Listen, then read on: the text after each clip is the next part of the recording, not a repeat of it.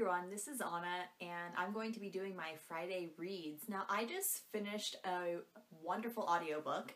I just recently listened to Girl in a Band by Kim Gordon, who is the bassist and one of the singers of Sonic Youth, and it was an amazing book. I feel like if you like Patti Smith's Just Kids, you might like this book. I think that Patti Smith is definitely more of a poet and more lyrical in her writing. However, Girl in a Band is great as well. I mean, there's lots of areas of it that interest me, not just her music career or what happens to her personally, but her personal life growing up with a schizophrenic brother. And most importantly, what I like the most is learning about her friendships with lots of famous artists in the 80s that I admire till to this day. So it was a great book. I'm going to actually physically buy it.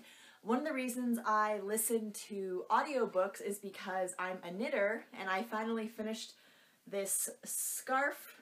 I'm very excited about that. So it was kind of the perfect thing to listen to while I was knitting, which is the main reason I listen to audiobooks. Other than that, I'm finishing a book on Mad Men and Philosophy, and it's called Mad Men and Philosophy, Nothing Is As It Seems, and that's a great book. I'm also rewatching the whole series in preparation for the upcoming episodes that will be the finale of the show. I don't know if anyone's a Mad Men fan, but I'm a huge fan, and I love everything about that show and about the 60s. So, I'm going to be on the move again this next week, so we'll see how much reading I'll get done. So I'll be relying a lot on my Kindle, but I'm going to be bringing a few physical books with me as I'm moving around the country visiting people. And so what I'm hoping to read is this collection of short stories called Safe as Houses by Helene Bertino.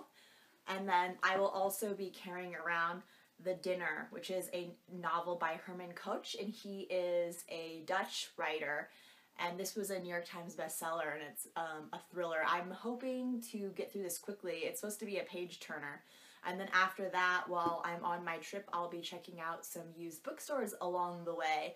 So I hope you all have a beautiful April. It's lovely.